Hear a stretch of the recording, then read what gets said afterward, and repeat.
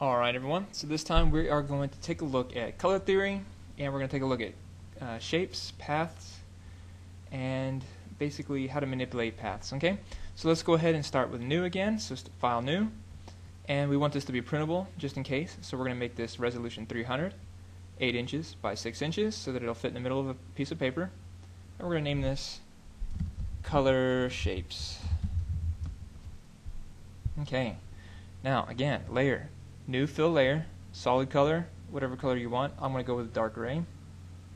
Actually, we're going to go with a lighter gray this time. A little darker than medium. Like, this is my, yeah, so about 45% gray. Okay, I'm going to delete my background layer. That's basically how I'm going to start most of my projects. Okay, if I want to paint a little bit, then I'll do I'll create a new layer and I'll make a layer for painting. Okay. So for this one, we're going to be working with paths. So first thing I want to do is I want to show you guys how to import some artwork, okay, or import an image. So there's two ways to do it. You can go File, Open, and you can find the image and go and open it up. This is my image here. And then I could basically select all, right, or select all, or Control A, Control C for copy or edit copy. And then go into my other, and then hit Control V. Only problem with that is that it gives me, well, I like that it gives me exactly how big that image is, right? So this is the best size for that image because it was made for that resolution, for that or smaller. So if I make it bigger, I know there's a good chance it'll get pixelated.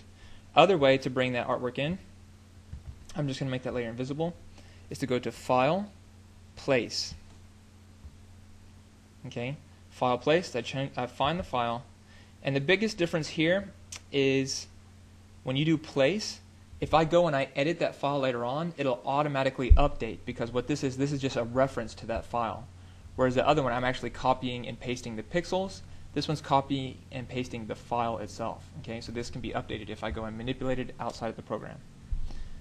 I can also change the size, and I'm pretty sure that that is going to be based on the original image. So for instance, I can make this really small, and it's just going to pull the information from that file. But if I copy and paste the pixels and make those really small, then I'm going to lose a lot of information. Okay, I hit enter, and this is going to be, I'm going to try to duplicate to the best of my ability this image, okay, but with using only paths and vector shapes. Okay, so I'm going to call that reference. Okay, and this is going to be reference, but in parentheses pixels, because it's only the pixels of that reference material. And it's invisible, so I'm not worried about that. Okay, now I need to make these shapes. Okay, so let me grab my square tool,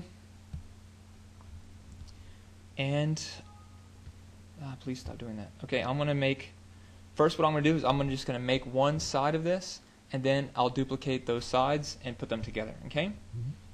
So first thing I need to do is make one big square. So I'm going to hold down the shift key so I get a perfect square. And I want the color of this to be, actually I'm going to go with white, because technically that should be white, right? Even though it's not exactly white. I'm going to drag that above my reference layer. This is going to be my, I'm going to call this base. Okay? Now I'm going to choose a different color because I want this next square not to be white, but I want this next one to be yellow. Okay. And try to get it to be 1/9 of the base square. And it looks like it did in fact make it white, so I'm going to change that back to yellow. Ooh, that's not what I want. Oh, okay, I see what it did. See my path there? It's got one square on top of another. I don't want that. What I want is them on separate layers. So I'm going to grab this path tool. I'm going to grab this one. I'm going to edit and cut it. Right? Edit, cut, or Control X. And then I'm going to go to New, Layer, New Fill Layer, Solid Color, Color Fill 2, and then Paste. Control V. I've got this layer, and it's put the path there, but it's not manipulating this layer according to that path. So what I need to do is go to Layer. Sorry, it got kind of complicated here. Shouldn't have done that, but just go to Layer, Create Vector Mask. So Vector Mask, Current Path. Okay. or I can just delete all that and start again. So I grab my path tool, hold down the shift key, try to make it 1/9, and then just change the color here.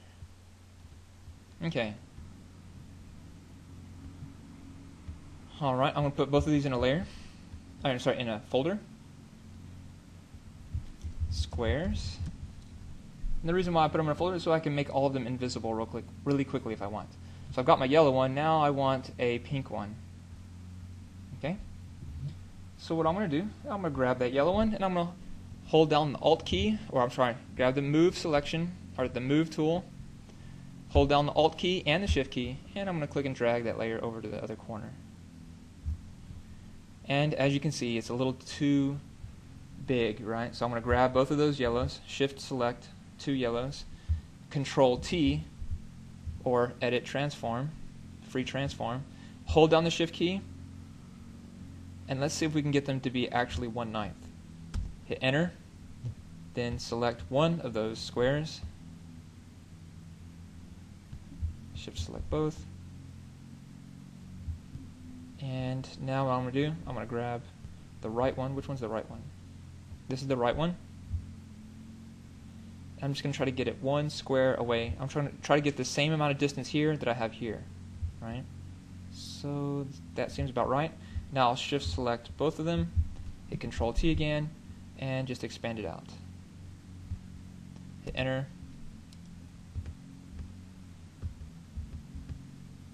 And if I really wanted to double check, I could duplicate this yet again and put it in between, okay?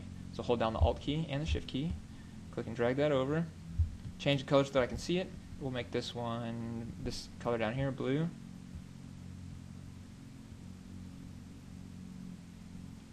Okay. Hold down go to the move tool, and if you get tired of going to the move tool, you can just press the letter V on your keyboard. Okay. Now it's on top. If I bring this down, oh, it's almost perfect. Okay, excellent. So I can just bring that down to the bottom left now, and then shift select it to duplicate it, and we'll make this one ice blue. Okay. And then what we'll do is, so that we get more contrast, we'll make this other one a little bit more of a cobalt blue. And of course, we don't want 2 yellows. What we want is a pink and a red in the middle. This will be pink, a little bit lighter, and Control Shift, red.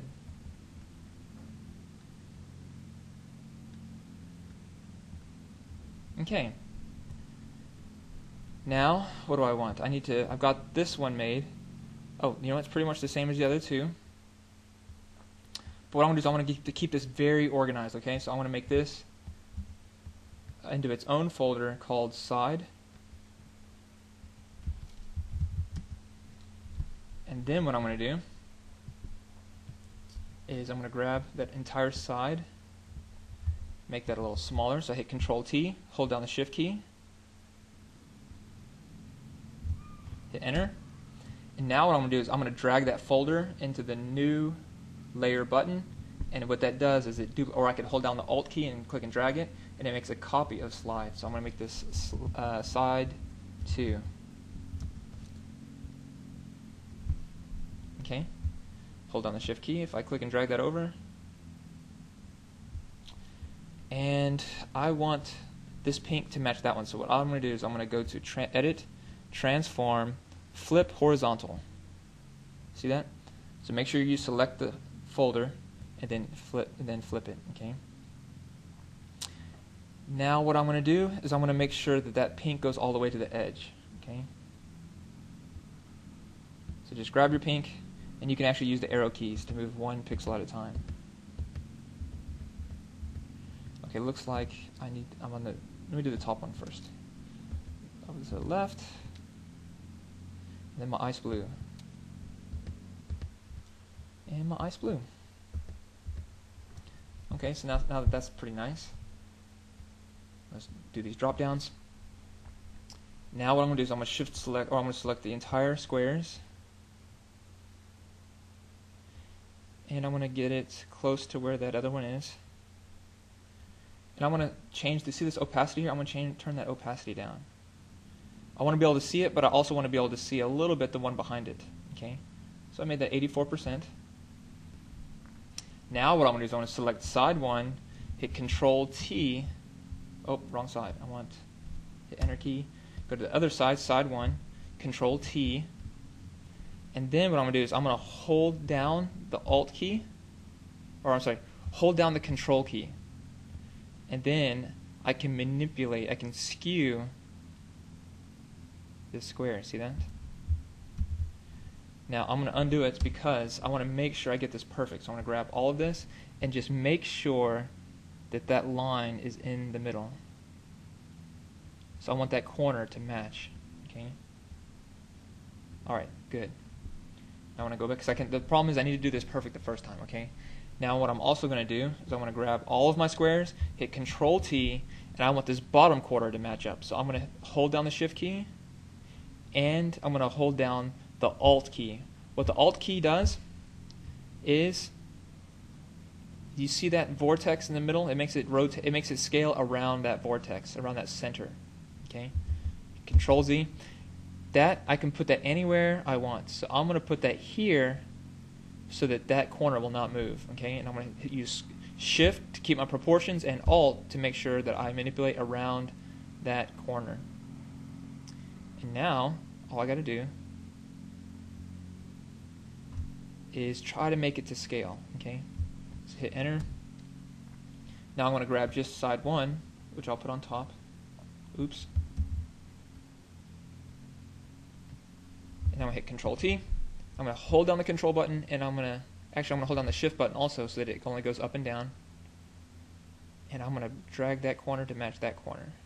See that? And what I'm also going to do is I'm going to hold down, because there's some perspective shift on this thing. Do you see how that corner comes out further down at the bottom? So it's not a perfect parallelogram. It's got a little bit of perspective skew on it. So I'm going to add that skew. I'm going to hold down the Control button and the Shift button, and I'm going to grab that corner and bring it down a little. Hit Enter, and I've got a perfect skew on that side. Now I'm going to grab side 2 and do the same thing. Control T. I'm going to hold the Control button, grab this, bring that corner, the top corner to match, and then I'm also going to Control grab and then Shift grab. So Control and Shift key should be held down, and I'm going to drag this down to match that corner. Now I'm going to hit Control H just to make sure, and I can zoom in too, right? Okay. And now if you guys ever need to zoom, you can hold the Control button and the space bar button, and then when you click, it'll zoom in. And if you hold down the Control button, the Alt button, and the space button, you can zoom out. And you'll have to experiment a little bit. I think on a Macintosh it's a little slightly different, but pretty similar keys. They're all in this similar area. Okay.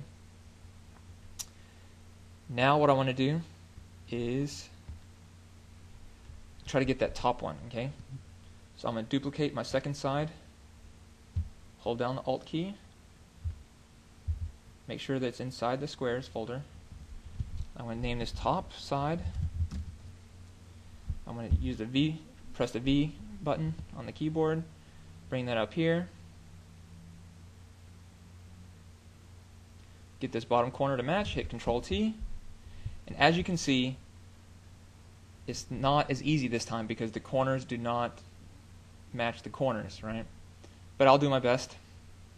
Actually, I need to rotate this. So if I hold down the Shift key, I get perfect rotation. And it looks like I need to, I'm just going to do it like this. Okay? Get that corner to match. Drag my vortex down there. Now I'm going to hold down the Alt key, and I'm going to manipulate this so that one corner matches. Then I'm going to hold the Control button and try to get this other corner to match. Boom. And then Control grab the other corner and just move it until you get something you like. Alright. Looks like my corners on the pink do not match. Let me push this over to the right and see if I can get that to match. Okay, so now that these lines are lined up, I'm going to readjust these so the other corners match again. Drag that a little further out. And this one comes down a little bit. And again, push it over to the right. So I'm pressing the right key button. It looks like the ice blue is coming too far out on the right, so I need to drag that up a little. And again, my pink is too far out to the left here, so press the right key. And I think that's good. So I'm going to hit the enter key. Yeah, it looks pretty good. Alright. So far, so good. Now all I need to do is the rest of it, but that's good for now. Okay, so for this lesson, just go ahead and create those shapes and then try to manipulate. Okay, so that'll teach you how to transform your stuff, how to grab and put stuff in folders, how to manipulate, and how to skew. Okay, so that's it for this assignment, and please duplicate. Thank you, and goodbye.